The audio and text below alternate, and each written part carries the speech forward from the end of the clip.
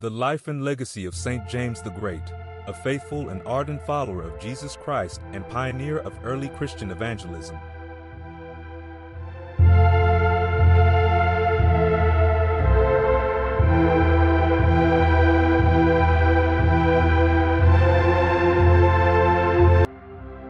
The life and legacy of Saint James the Great, a faithful and ardent follower of Jesus Christ and pioneer of early Christian evangelism.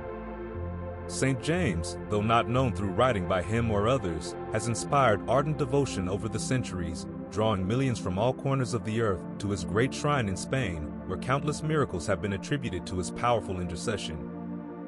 He was one of the first apostles called by Jesus. At the time, James and his younger brother John were mending their fishing nets in the boat, Matthew 4:18-22. They responded to Jesus' call without hesitation and remained inseparable throughout his ministry.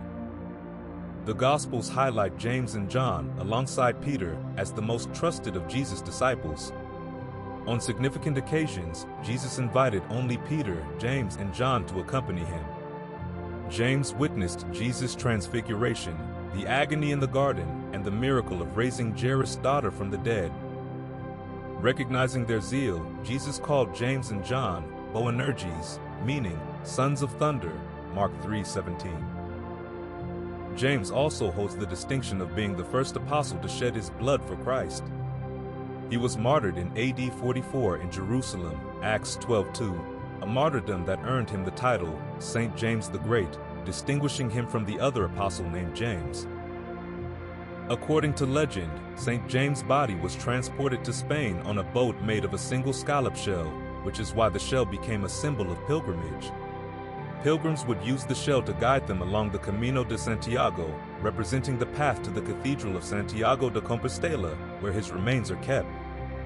Followers of St. James would also wear the shell on their clothing and hats. Through his powerful intercession and the many miracles attributed to him, St. James the Great continues to inspire devotion and faith among countless believers worldwide. Faithful Christians who prayed a novena for 9 days to mark his feast day have testified to receiving favors through his intercession. Christians are thus encouraged to do so.